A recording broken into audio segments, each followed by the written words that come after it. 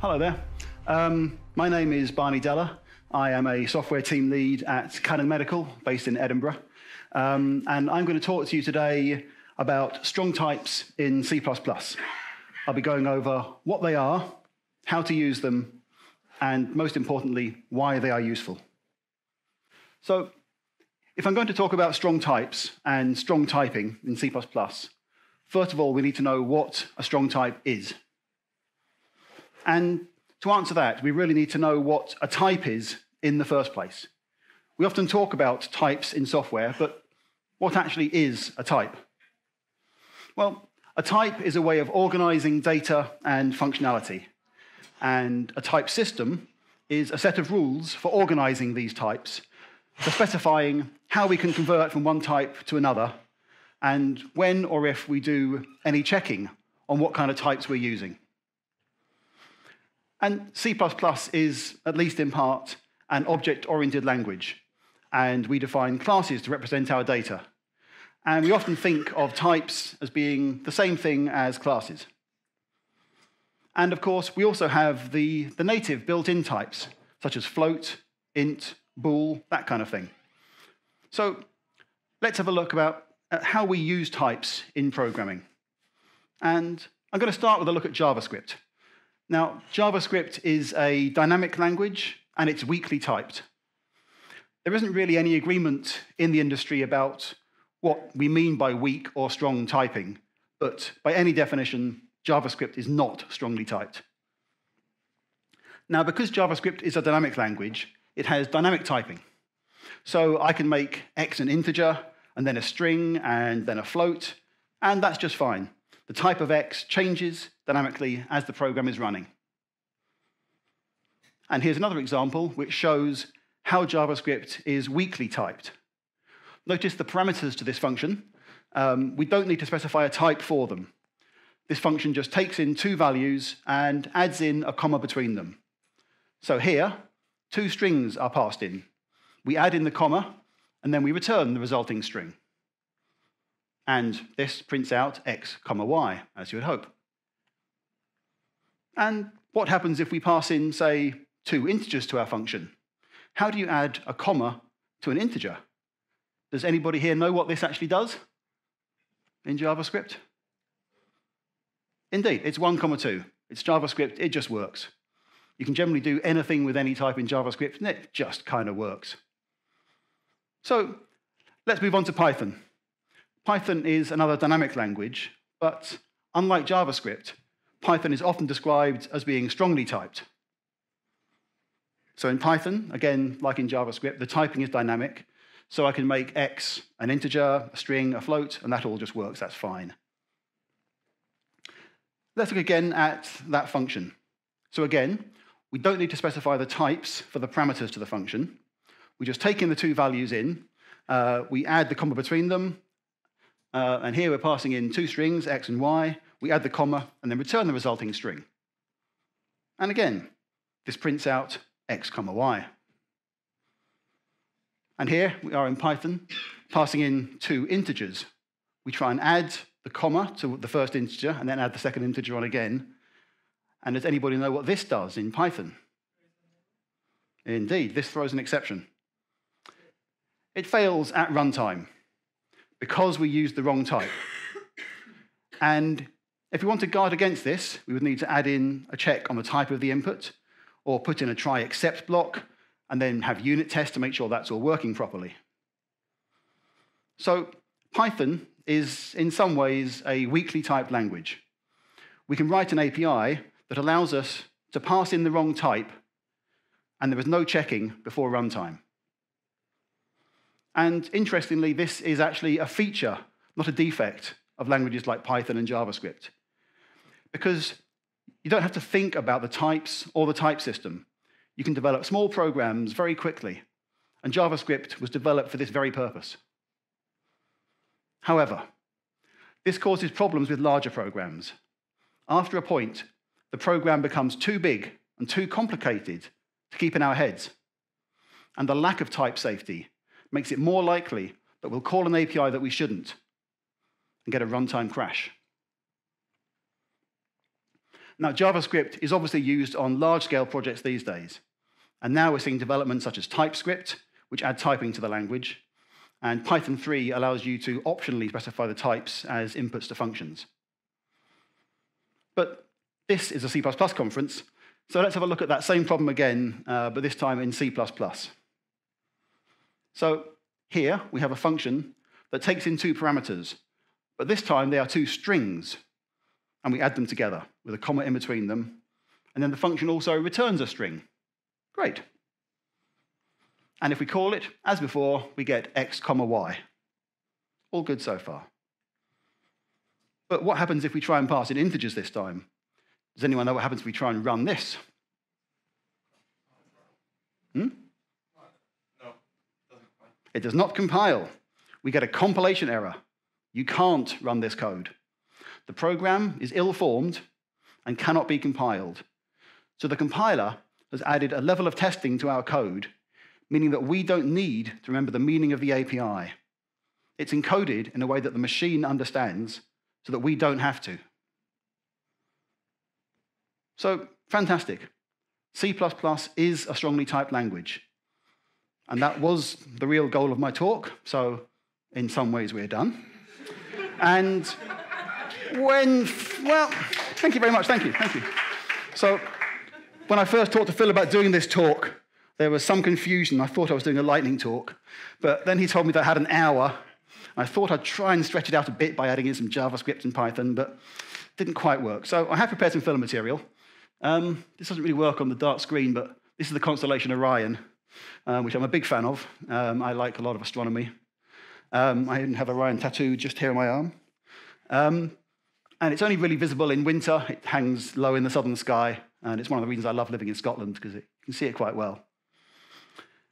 These are photos of the actual surface of Titan, one of the moons around Saturn. That's actually a close-up of rocks on the surface of Titan, taken by the Huygens lander, which was dropped by the Cassini probe a while back. There are actually lakes and rivers on Titan made of methane and ethane, and both the European Space Agency and NASA have planned to send yachts there to sail on them, which is brilliant. This is Mars, and I love the fact that we've got robots there right now which are sending back photos. This is an actual photo of Mars taken by the Curiosity rover. This is another one. I just find these pictures absolutely amazing. This is a picture of the Curiosity rover itself, just doing its thing on Mars. It's been there for years now. And just recently, there was an announcement that an actual water lake had been detected under the southern Martian pole. Now, Curiosity, the rover we just saw, is in the Gale crater, which is quite a long way from the pole. But there had been a plan a couple of decades ago to send a lander to the pole, supported by the Mars Climate Observer. What happened to that? So I did a bit of Googling, and yep, there had been a plan. And here it is. This is the Mars Climate Observer, and it crashed into the surface of Mars. And it turns out that it crashed because of a software error, which is interesting. The orbiter cost $328 million, and it was destroyed by software. Now, I write medical software, so serious failures caused by badly written software is always interesting to me. I did a bit of research just to see why the lander crashed. What kind of bug was it that caused it to crash into Mars? And this was an interesting headline in one of the articles I read. The metric system has been used by NASA for many years. Now, of course, the US still mostly uses the imperial system, feet and inches, that kind of thing. In the US, the imperial system is even used in mainstream science. So I dug a bit deeper. It turns out that NASA wrote code that was using metric units, but they outsourced some of the software to Lockheed Martin, and Lockheed Martin used imperial units. And these two pieces of code interacted with each other. Now, I didn't find the actual code, but basically, the outsourced code calculated the impulse to be used to control the angular momentum. Now, NASA wrote a document called the Systems Interface Specification, which said that the result should be in Newton seconds. But Lockheed Martin were used to using pound-force seconds, and so That's what they returned from their code. And, well, the orbiter went way too close to Mars and crashed. But I thought I said just now that C++ was strongly typed.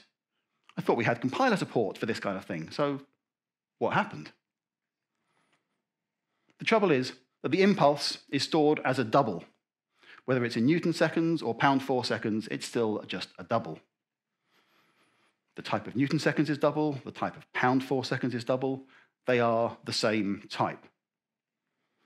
Now, we could obviously write unit tests for this, and that would definitely have helped maybe catch the problem. But then we're back to the same problem we had in Python, where we have to write tests because the compiler isn't there to catch us and catch our mistakes for us.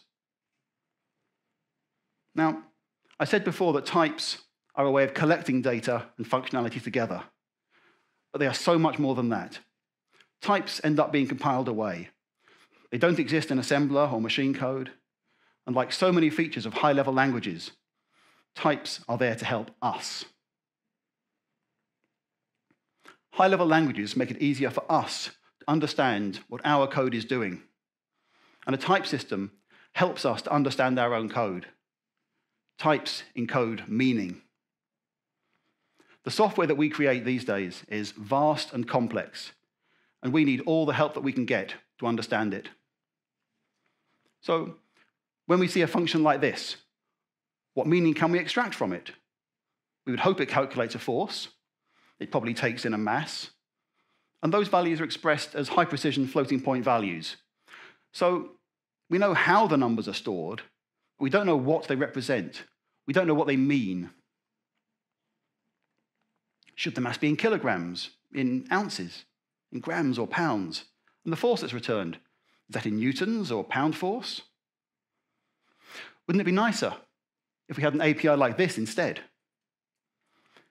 We pass in a value in kilograms, and we get back a value in newtons. This tells us what the values are, not just how they are stored. And more importantly, the compiler sees these as different types. It would see the newton as a different type to pound force, and the kilogram as a different type to the pound. So if we try and pass in values of the wrong type, we would get a compilation error. So what are these types? We know what they mean, but how do we encode them? Under the hood, we want them all as floating point numbers, so we'd probably use double. And the obvious way to achieve this in C++ is to use a type alias. So with this line here, we have a type called kilogram that is stored internally as a double. Great. We can do the same thing for pounds, and now we have two distinct types. So if we write code like this, it shouldn't compile. Calculate force takes in a value in kilograms, and we're passing in pounds. But this does compile. And of course, that's because kilogram and pound are not different types. They're just pseudonyms for double. So this hasn't solved our problem at all. We need something more sophisticated. So instead, we could create a new type, wrapping up our internal double. We could construct it with a double, and there's an accessor. We could add in const versions of all these as well. And then we can do a similar thing for pound. And now we definitely have two distinct types. So let's have a quick look at them. There they are side by side, and they are almost the same. They are so similar that we should probably use a template to create them instead. So we could also abstract away the double that we're using as a template parameter, so that we can use our template for things that use other types like, say, int or whatever. So here's the template. Strong type is templated on the underlying type, and we need to add in more functions again to support const access, etc. But this is a good skeleton version. This is, just so you know, based on Jonathan Bakura's very good Fluent CPP blog and GitHub. I'll give you links to that at the end. So now we can use our template like this. We're saying that kilogram is a strong type with an underlying value of type double. And then we can do a similar thing to define pound, except now kilogram and pound are synonyms again. They're both synonyms for strong type templated on double. So we're back where we were just now. Rather than, yeah. But how do we solve this? we need to use another parameter into this template, not just the double, to distinguish the two types. We want to parameterize strong type. And in C++, we do that with another template parameter. So we need to use a type that's unique across the whole program. So we can do something just like this. We declare a new type, in this case, kilogram parameter, and we use that as the second template parameter. And note that we don't use phantom tag in our definition at all.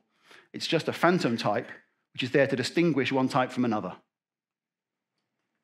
So now we can create a similar definition for pound, and now kilogram and pound are genuinely different types. And we have this nice reusable template to boot. And we can even go one better. We can declare the phantom type inline like this. So now we can create a unique, strong type with a well-defined underlying representation in just one line. So I put the important bits at the bottom where they're really hard to read for everyone at the back. Sorry about that. OK, so now we've got a really nice way of creating unique types that wrap simple types in C++.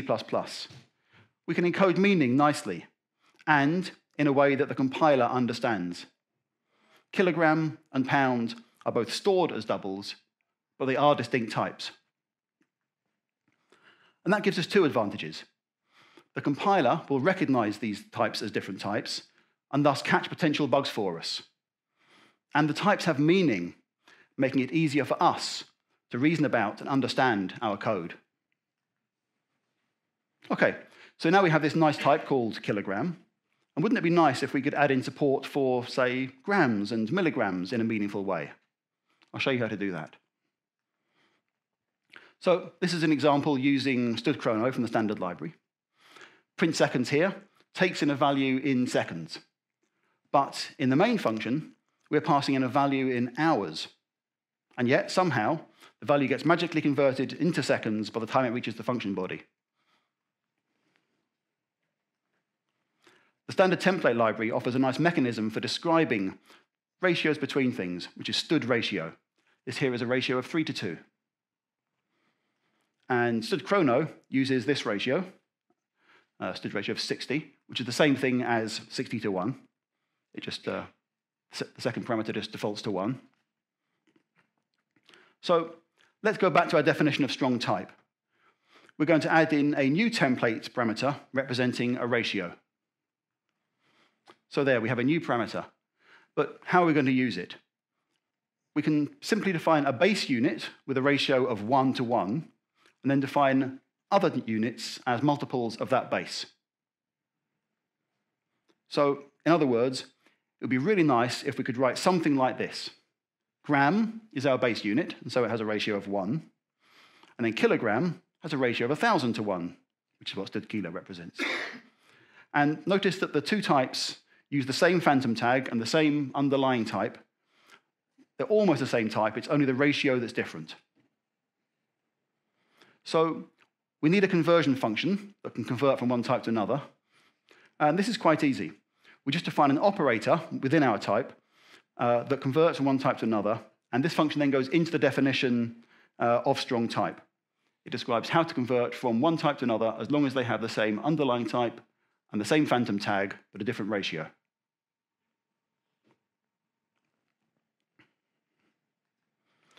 And yeah, this will only compile if the type has the same phantom parameter type.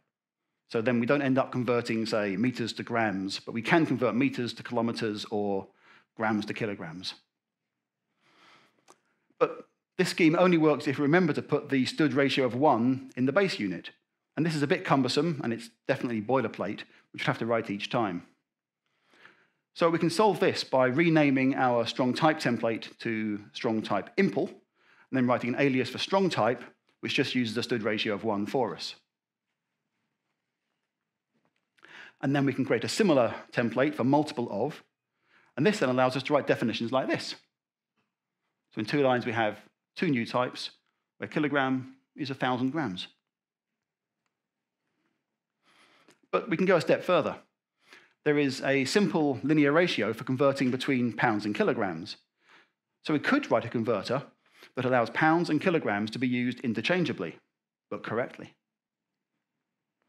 The exact ratio is 56,699 to 125,000. But with this, we can create a new type called pound, which is a distinct type from kilogram. But if we pass it to a function expecting kilograms, then the compiler will convert it for us into kilograms. This is even better than a compilation error. Instead, we get compiled conversion. Now, I'm going to put those ratios to the side for just 1 minute. The strong types that we've created so far are all well and good, but they do hide away the underlying value. Is that a problem? Well, if we want to add 2 grams together, we need to get the underlying doubles with the get method, add them, and then create a new gram from the result. And this might not be a problem the first time you write it, but it does become annoying if you need to do it a lot. But I think there's a bigger problem in a sense. It forces the user, the reader of this code, to understand how grams are defined under the hood. In order to add 2 grams, I need to call get both doubles, add them, call a constructor that takes the resulting double. That's a lot of cognitive load for just adding 2 things together. Wouldn't it be nicer if we could just write code like this instead? It's cleaner, less cluttered, and it doesn't require the reader to think about the details. And of course, it's not just addition. We would like multiplication, division, etc., etc. And we want to be able to select which types of operations we expose. So for kilograms, we probably don't want to allow multiplication, for example. So wouldn't it be nice if we could create some sort of skill that our strong type could inherit from? So we could say that gram is addable, or gram is subtractable. And we want to put the adding logic into that base class. But this generic base class would need to know about the underlying type, in this case double, in order to perform the operation. It would be really nice if we could write something like this. So we can say that, just put all the skills at the end. So here we're saying gram is addable and subtractable. But how does this base class know how to do this? This is a job for the curiously recurring template pattern. This pattern allows us to create a base class that knows about the derived class. I'll show you how that works. So strong type here at the bottom. This has come out far too small maybe to read. Oh well. This inherits from addable. Addable is templated on the type of the strong type. And addable, in turn, inherits from the CRTP base class. CRTP is then templated on the strong type, and it then provides a cast back to the underlying strong type. Addable can then use this cast to create a plus operator. And this operator, in turn, is then inherited by strong type. So strong type now has a plus operator which can add doubles together, or whichever type you've used for your underlying type. So we can then create a bunch of different skills for our types like this. Here we have addition, subtraction, and multiplication. And addable uses the plus operator on the underlying type. Subtraction uses the minus operator, and so on. We can make our types comparable, like this. This skill defines all of the operators we need for comparison. And I'm looking forward to the spaceship operator, which is coming in C++20. This will be one line after that. So making a type printable is slightly more complicated. We can make a skill quite easily with a useful print function, which prints the underlying type into a stream. But we don't really want to call print. We want to be able to just drop our types into a stream. But to do that, we need to declare the stream operator outside of the class. So we need some sort of function like this for the stream operator, declared outside of the class. It takes in the stream and an instance of the strong type, which we want to print. But what goes inside that function? Well, we've already defined that. We can just call the print function from the printable base class. And if the type doesn't implement printable, then this won't compile. And if it does, then it will just be called by the stream operator. So now we can place our strong types into a stream as long as it implements printable. The print function in printable gets called, and that in turn places the underlying type into the stream. And this only works because strong type itself inherits from printable as well as addable and all the rest. But yes, strong type currently inherits from all of these itself. Wouldn't it be nicer if we could write code like this, as I showed before? We know how to create these skills, addable and subtractable. But we want to take them out of the strong type base class itself. So how do we write strong type so that it can inherit from multiple arbitrary skills? Well, with variadic inheritance, this is quite easy. Firstly, strong type uses variadic templates. It's templated on the underlying type, the phantom tag, and then a variadic list of skills to implement. Strong type then inherits from those skills in a variadic way. Each skill is templated on the strong type. This is the same thing we saw with addable a while ago, but now with a variadic template. And then the inheritance is done for each skill. So strong type ends up inheriting from every skill in the list. This kind of syntax, the dot, dot, dot, bracket, bracket, dot, dot, dot, used to terrify me when I first saw it. So don't worry if it terrifies you as well. But there we go. Strong type now inherits each skill, if any, which is listed in the template. So here we have X type, which is both addable and subtractable, and Y type, which is only multipliable. I'm aware those are terrible names, especially after Kate's talk this morning. OK, I'll show you another nice feature which we can add in. It's quite easy to create user-defined literals for these new types. They're quite easy to define and allow us to write nice code like this. When I first presented this, I managed to get the wrong signature for the thing there. This only works for unsigned long, long, and unsigned long double, and a few other random things for some reason. So now we can easily create a value in grams like that. We can just say 3 grams, and it works. And we can go further and create kilograms and pounds from grams. These will use the nice ratios which we defined earlier on. So here, K will be, what, 0.01 grams? Or, no, 0.01 kilograms. And of course, we could also create user-defined literals for kilogram and pound, like this.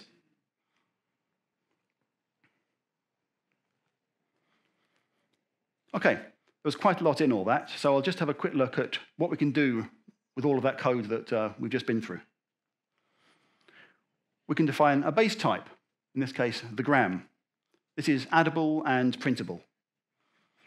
Kilograms and pounds are then defined as multiples of that base type. And then we give each of those a literal definition.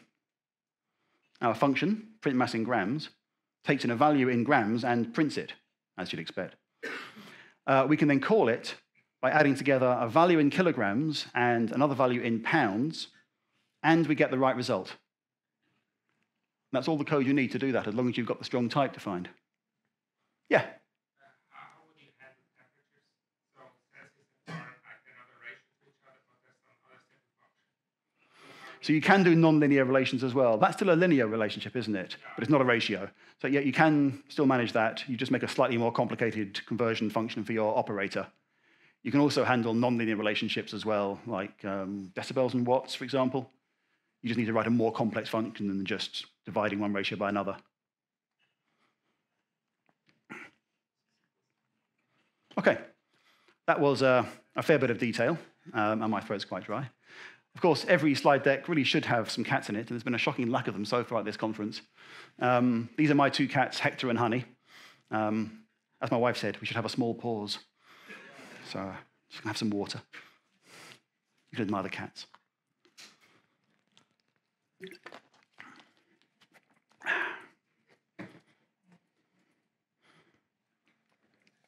OK, I'm going to show you a couple of real-world use cases now.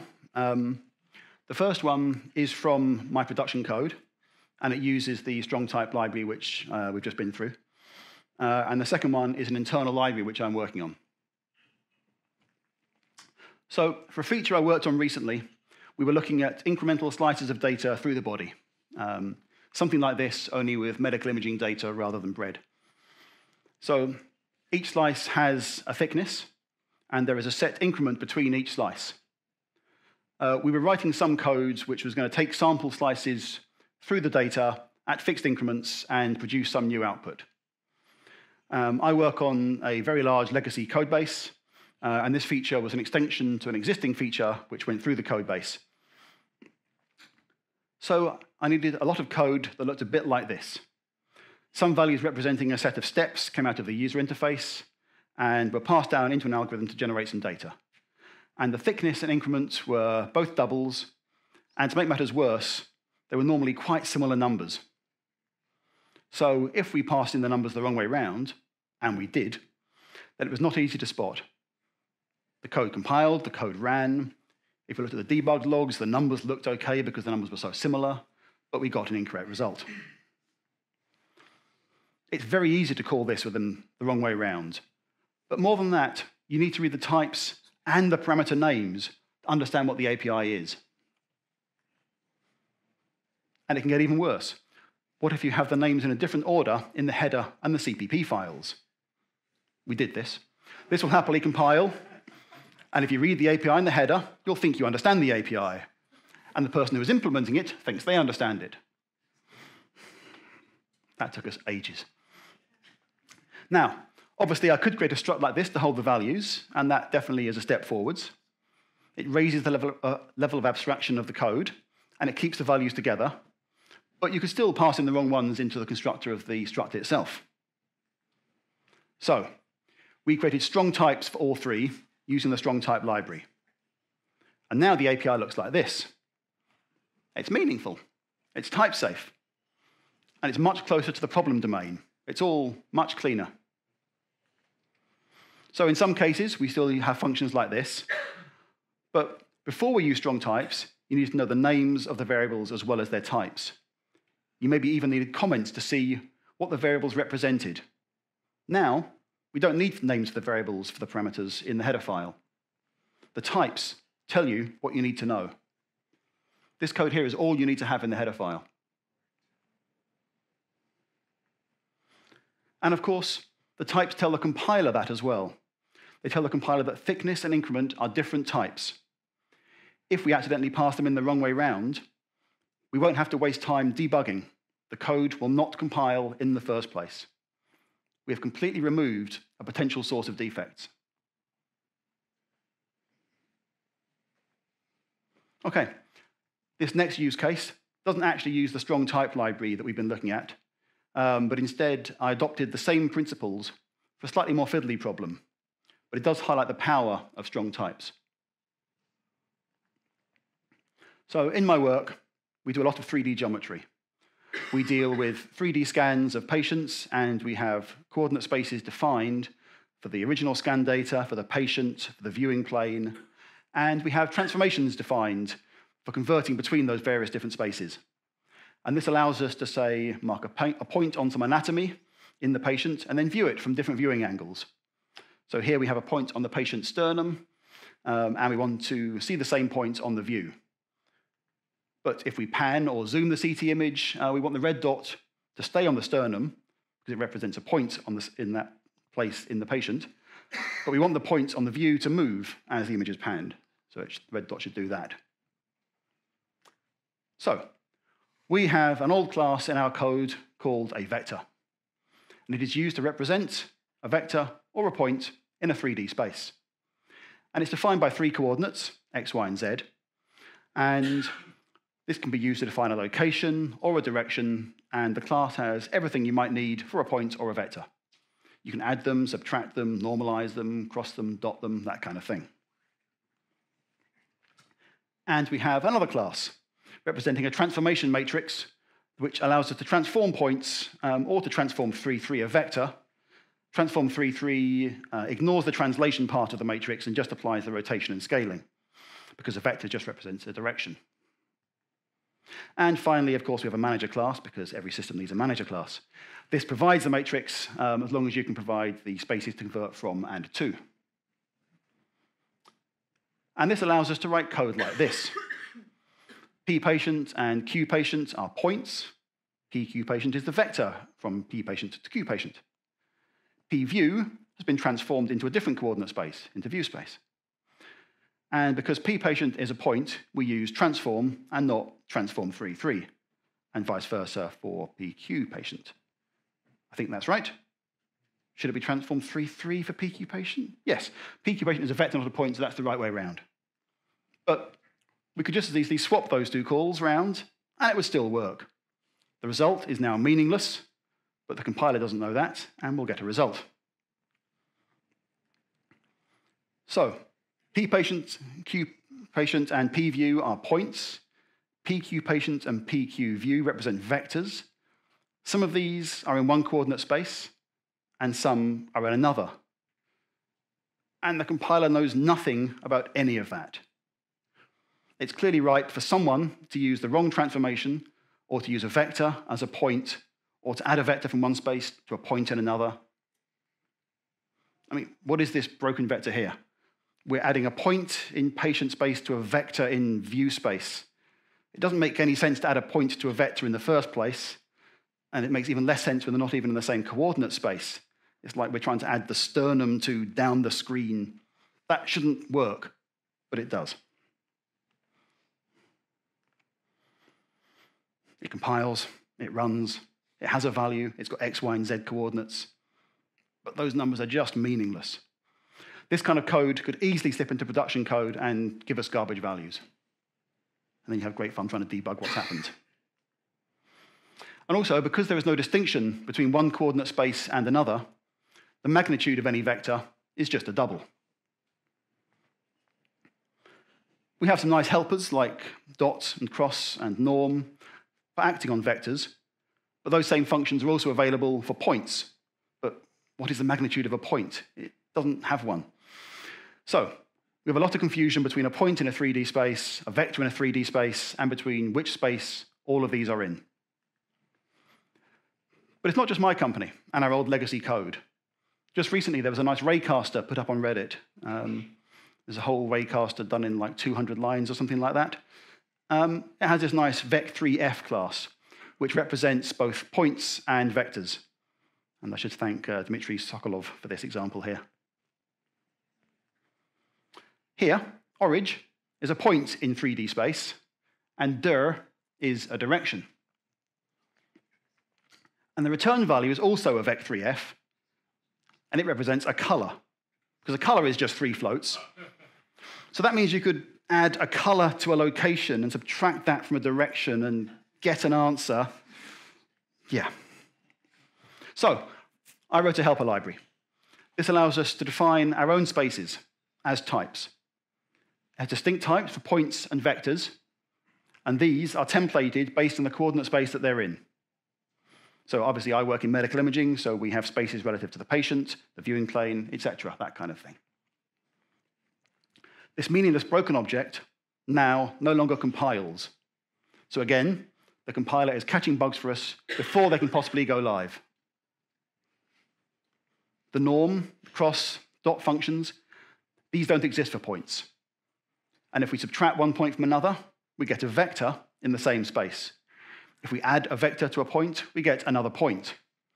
It makes everything much more understandable.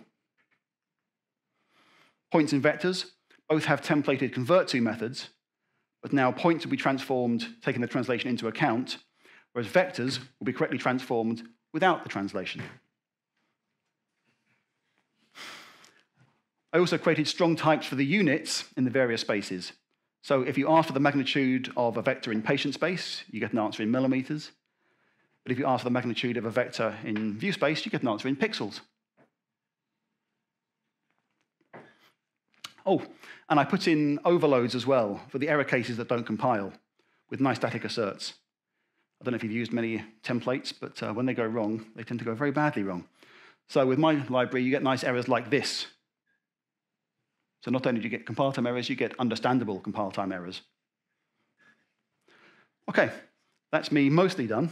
I'm going to go over some of the points I've covered in this talk and bring a few conclusions together. But first, I just want to go back to that Mars Climate Orbiter. NASA gave detailed documentation to Lockheed Martin, specifying the desired behavior. This here is a quote from the Mishap Investigation Board Phase 1 report, November 10th, 1999. It's great reading. It makes it quite clear that the software interface specification was not followed. And that does not surprise me. I don't know if you've worked on projects with detailed specifications, but it's a really, really bad way to try and build in quality. It's really, really easy for people to forget to look at the documentation, especially when the way forward is obvious, or it seems obvious. And documentation is tedious, so no one goes out of their way to read it. So if you want something enforced, enforce it by design, not by documentation. There's a quote from Peter Drucker, which is very popular in the Agile movement, which is, "Culture eats strategy for breakfast." In this case, Lockheed Martin had a culture of using imperial units. The strategy was described in great detail in a document, and culture won. Culture will always win, unless we can automate against it. Okay. I talked about types at the start of the talk, but maybe the understanding of them has changed a little bit now. Types add meaning. They don't just group data together. They don't just specify a layout of data in memory. They are a high-level language feature that adds semantic value to our code base. Well-defined types allow us to understand our own code better as we create it. Well-defined types allow others to understand our code better. And that other person might be us in a few weeks or months. So by encoding meaning in the code, we encode our intent and our thinking behind the code. And this is far better than any comments or documentation. And one reason it's stronger is because the compiler can understand the types and check them. Comments and documentation can get out of date with respect to the code, but the types are part of that code itself. And every bit of code that doesn't compile is one less test case or defect report. We should always make our APIs easy to use well and difficult to use badly. If we rely on base types like int and float, then we risk them being used incorrectly. And we force the reader to dig deeper into what the API means, rather than focusing on solving their own problem. Strong types tell us what something is and not how it's implemented. We don't need to know that a kilogram is stored as a double precision floating point number. That's an implementation detail and should be hidden away. We can write code that's closer to the problem domain. This means that we are constantly thinking about kilograms or meters per second, etc., instead of doubles. So we are thinking of the problem at a higher level. And we are using the same kind of language that an end user of our software would use. And this can help to build empathy with our end users. With a well-written library, we can easily create strong types. With the example we saw, we can create them in a single line and get all of those benefits that strong types bring. So yes, there's some complicated code in that library, but it's wrapped away. And even better, other people have already written these libraries for us.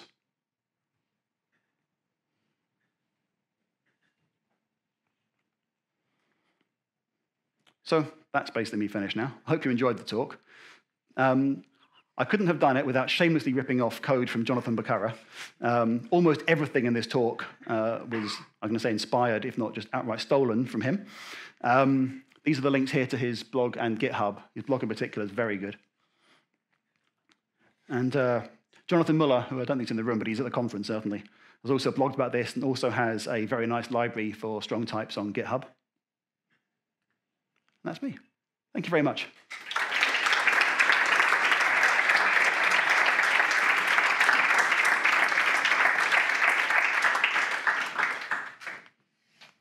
Yes?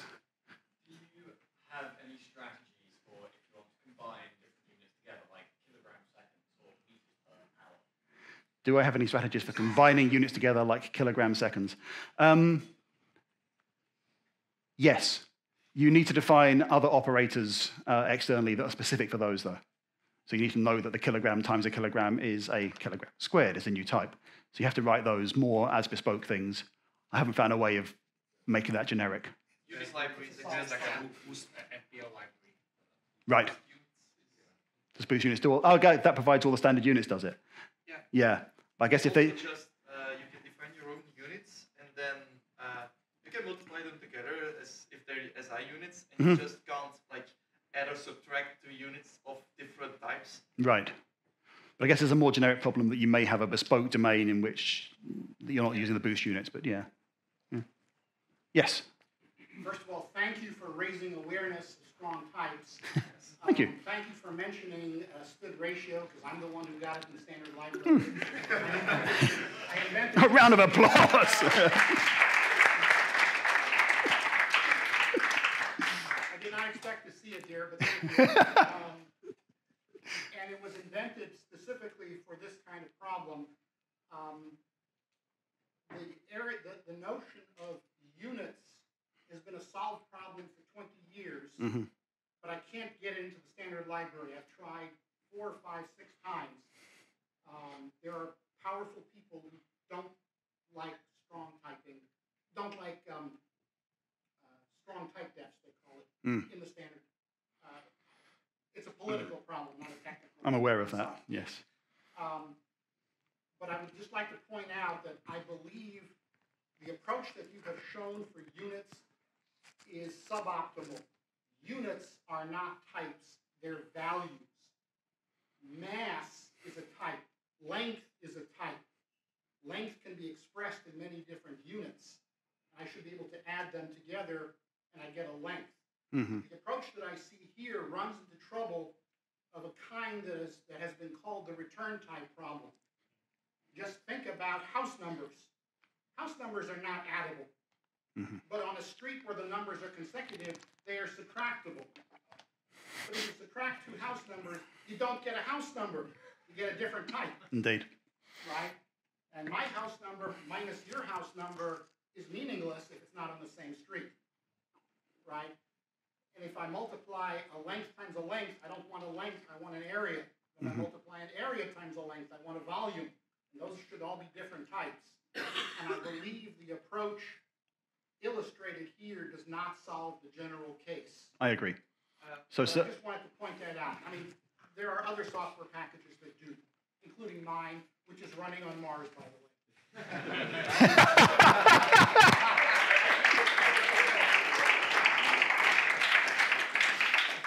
No, there's a reason why I wrote the vector and point thing myself, because like a point, adding a vector gives you another point.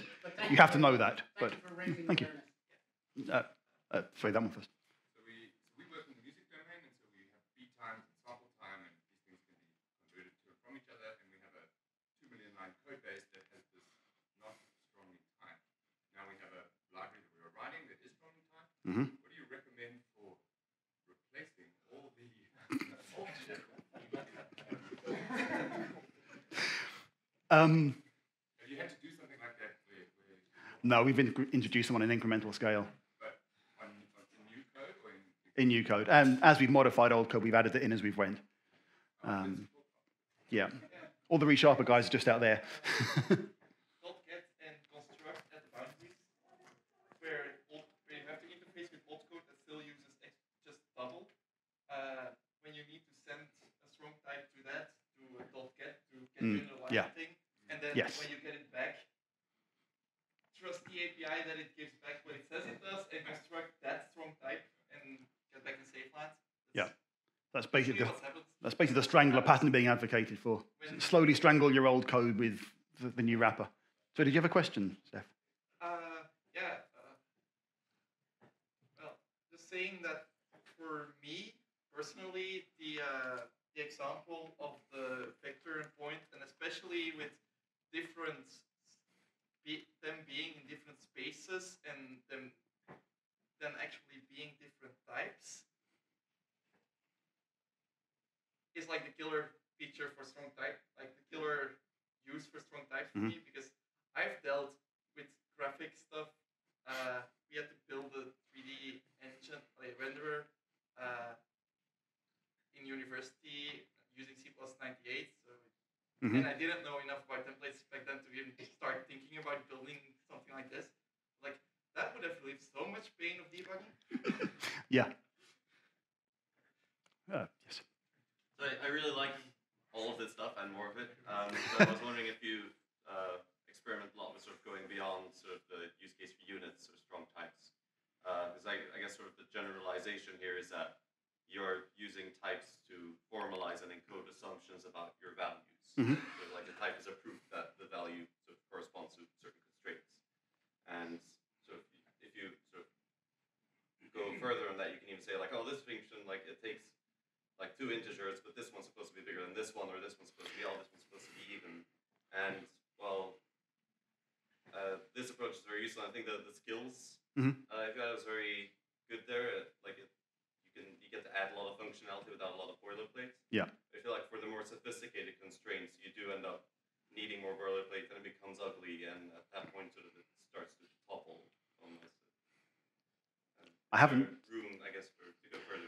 So I haven't tried to solve that exact problem, but I would imagine that if you can identify your particular domain problem you're trying to solve, then you probably could extract that away into non-boilerplate library code. But I haven't tried to do that now. Yeah, sorry. How do you restrict the range of the type? So Jonathan Muller's done this in his library. He has like a strong int or something like that, where you can say this int can only be between like 5 and 10. And he does it with a mixture of compile time checking. Like if you pass in 7, it's okay. If you pass in 12, it just doesn't compile.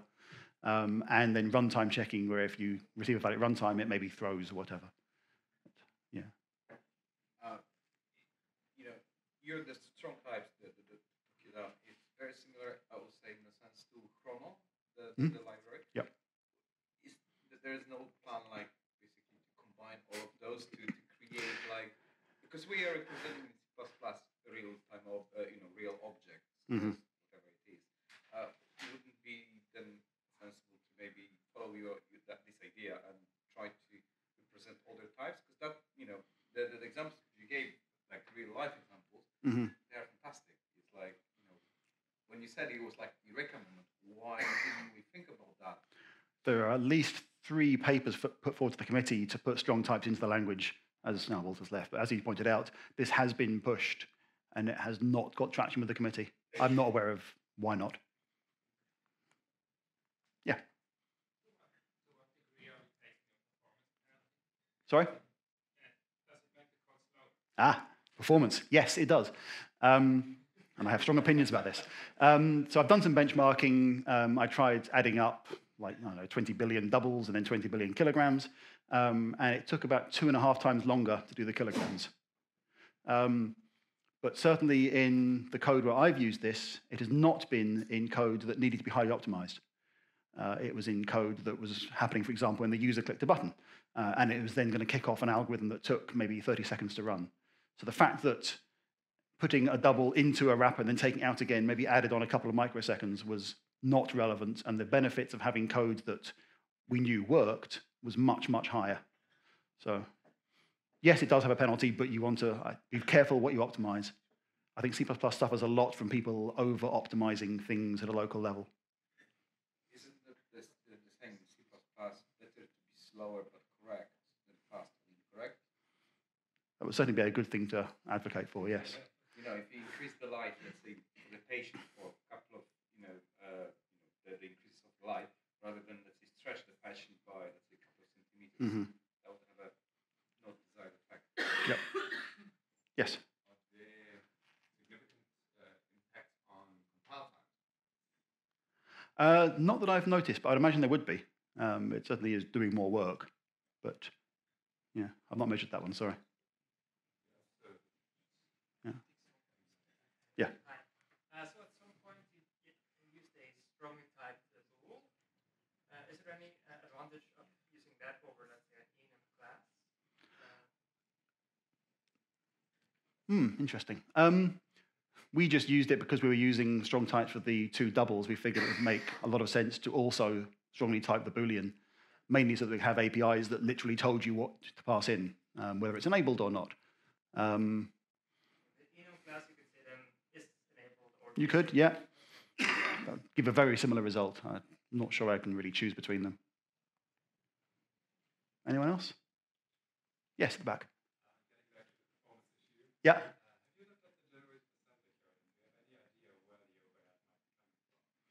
I haven't looked at that actually, no. I would hazard a guess it's just because we're putting, calling functions to get a double rather than just simply accessing it straight away. Yeah. I did have a go at trying to force it to be more in line and didn't get much performance improvement. Yeah. Anyone else? Thank you very much.